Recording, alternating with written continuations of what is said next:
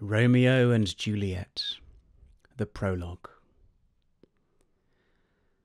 Two households, both alike in dignity, in fair Verona where we lay our scene, from ancient grudge break to new mutiny, where civil blood makes civil hands unclean.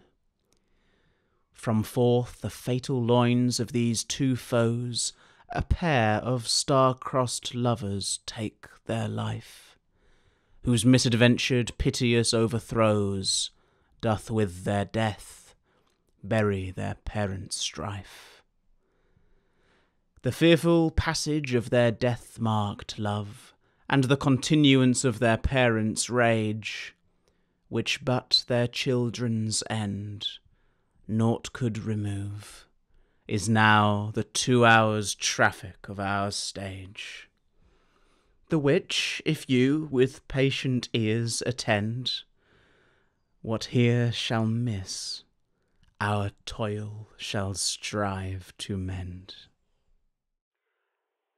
Thank you for listening. Please subscribe to Poetry from the Shires, the place for poetry.